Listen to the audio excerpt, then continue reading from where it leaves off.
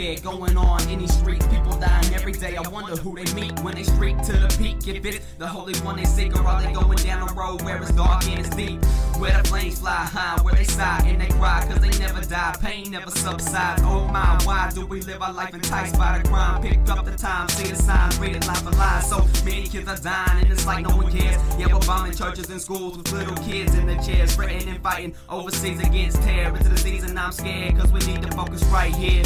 Yeah, they legalize beer, which impairs your vision and your ability to steer the automobiles. Families getting killed by the government, and still passing more bills for prescription pills.